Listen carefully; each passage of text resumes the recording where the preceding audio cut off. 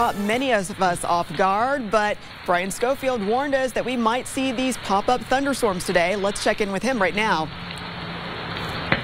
I'll tell you, it would have been a lot heavier had that storm not been as quick. We told you it'd be a quick moving storm. They don't drop a lot of rain. I know that looks like a lot of rain, but it just happened so quickly. Either way, quarter of an inch or less in most areas. That's still pretty good for a desert.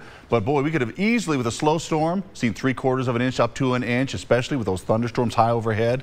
Woof, Manly Bay Cam telling a different story. How beautiful is it now, right? 65 degrees. We actually got into the 70s, as you saw, because we started off the morning with so much sunshine. You probably thought nothing's going to happen today, but sometimes those things move through pretty quickly. Winds out of the northeast 15, so we got a pretty good strong gust. Several areas saw strong gusts to 40, but now we're getting a pretty good breeze out of there as that storm exits. 63 degrees. Henderson, spin the wheel. You'll see April. Oh, we see some showers. Oh yeah, on average 15 days of measurable rainfall on average through April. So there we go. Take a look. Here's what we're looking at. Satellite radar composite. Watch how that quickly moves through the area and clears the area, but you can see all those little icons in with it. That's lightning.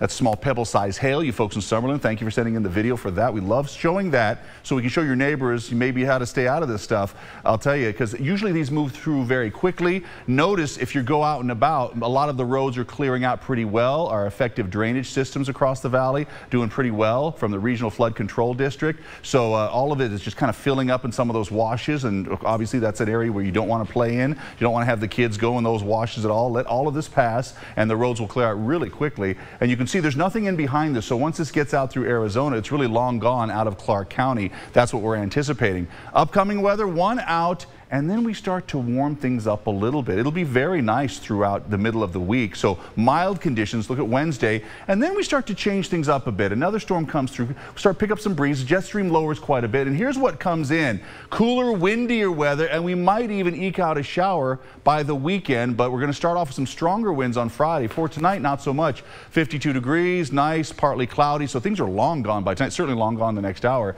73 degrees for tomorrow, so we start to recover with the temperatures. But let me show you the weekend. So we start to ramp up the wind on Friday, maybe even stronger wind on Saturday. Notice we'll usher in some cooler air as well, and that'll be our best shot at maybe getting a shower across the valley with that next storm through. It exits the area, but leading up to it, not much going on. So a fairly benign week leading up to the busy weekend, and then it's next week we see another storm early next week that could actually bring more wind and more cooler air.